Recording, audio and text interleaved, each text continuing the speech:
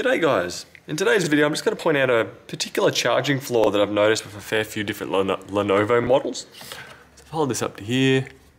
We are a 1000S-14 IBR, and this is pretty much going to happen on a fair few different models as well. So I've already disconnected the battery up here, and what I'm going to do is hopefully do the cheat version of fixing this and solder the connection. So if we zoom in, I'm not sure if we'll be able to pick it up on the camera, but we've got this little bit of copper here, right here, which it does a bit of a S-bend to it, so it bends up, down, and joins to the back of the block over here. Except the issue that we've got right now is that it has snapped off the back of the charger port. I really don't want to have to go to the effort of taking the board out to replace it. So hopefully I can just get enough solder down there to be able to get that back together. So that's what I'm going to be trying right now. Hopefully you guys playing at home can do a similar thing.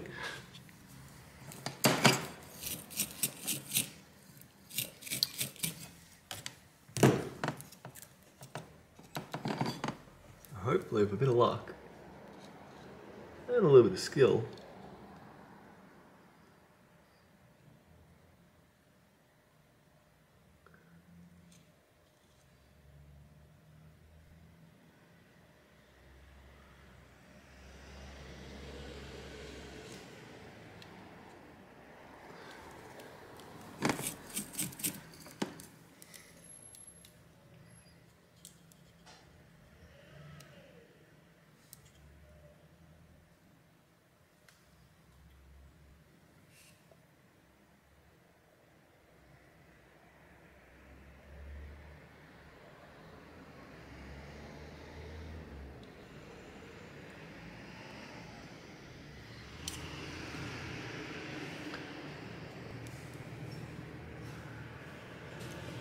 okay.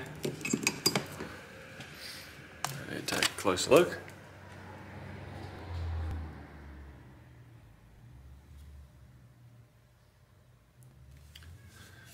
And the easiest way to test after that, if you have successfully joined it, would be a multimeter in resistance. Check the pin.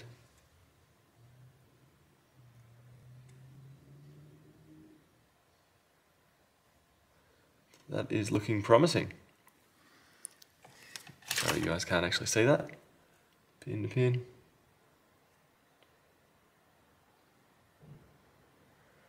I'm just struggling to keep it on there. There we go. There, righto. Once you've done that, we should be able to plug the battery back in. We'll touch this up a bit further and add a bit more solder to it. Next up, turn the multimeter onto voltage. Put that onto an earth, onto a power, and I would have suspected we would be getting some form of voltage right now.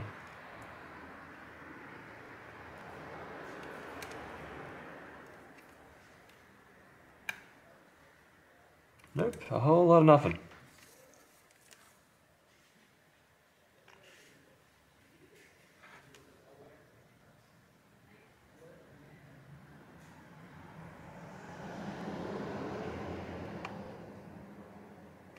Nope, back to the drawing board. Or it may help if I had the other end of this plugged in. There we go, power in. Still getting no charge light.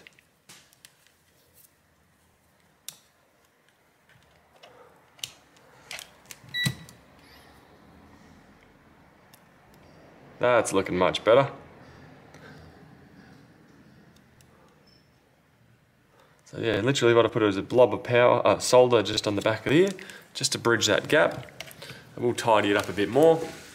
But that is a quick, straightforward repair on this model, which is quite prone for it actually happening.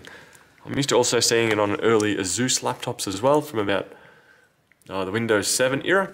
But I'm just going to tidy this up a little bit more, put a little bit more solder on there, a bit of flux, and hopefully this should be all good to go. Anyway, this may assist you with your Lenovo laptop if it isn't charging. Bye.